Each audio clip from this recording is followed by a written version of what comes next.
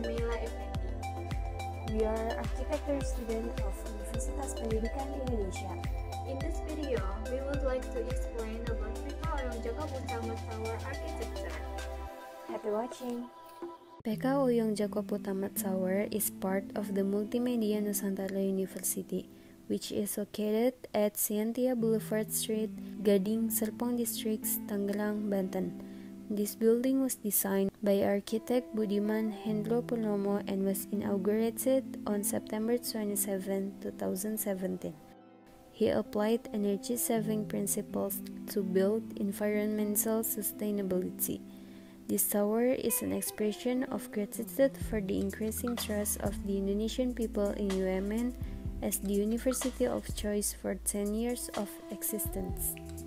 Ojong Jakob Oetama Tower has 19 floors with a building height of 80 meters and a total building area of 42 and 500 meters square, which can accommodate more than 5,000 people.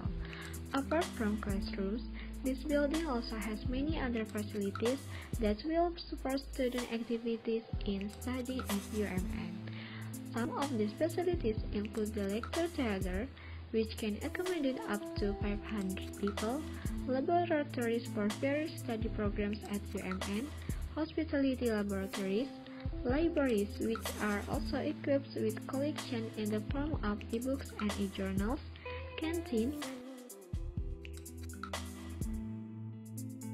and also there are discussion rooms,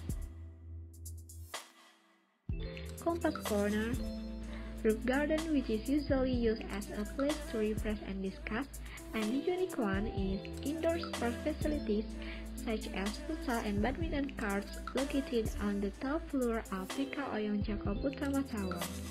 Ojong Jakob Oetama Tower applies a passive design like its predecessor, the new Media Tower, which won first place in the Energy Efficient Building Tropical Building category at the 2014 ASEAN Energy Award. Then Ojong Jakob Oetama Tower won an award, namely the first runner-up Energy Efficient Building in the 2019 ASEAN Energy Award. The use of this passive design allows a significant reduction in electricity consumption in buildings. Ojong Jakob Oetama Tower uses a double-skin facade that will control the intensity of light and heat from the sun entering the room, so that the room is bright and cool enough. Thus, the use of air conditioners can be reduced. The outer facade is made of aluminum with holes. These holes are arranged with large holes in the south and north and small holes in the east and west. The coolness in Ojong Jakob Oetama Tower is also supported by natural air circulation throughout roof gardens into several building locations. Chimneys are made to connect the basement with the roof garden and the lobby with the roof garden. The air chimney that takes advantage of the difference in air pressure makes the basement of Ojong Jakob Oetama Tower doesn't require an exhaust fan and can reduce the use of air conditioning in the lobby. This chimney also functions for natural lighting in the basement and lobby.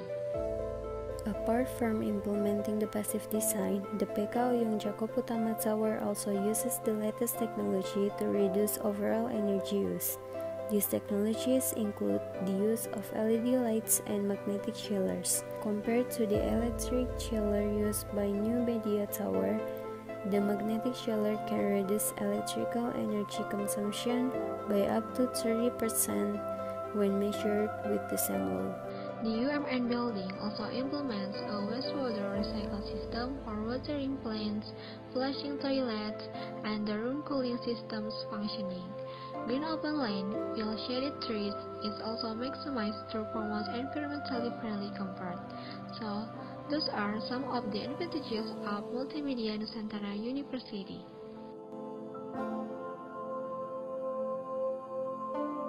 Thanks for watching. Wassalamualaikum warahmatullahi wabarakatuh.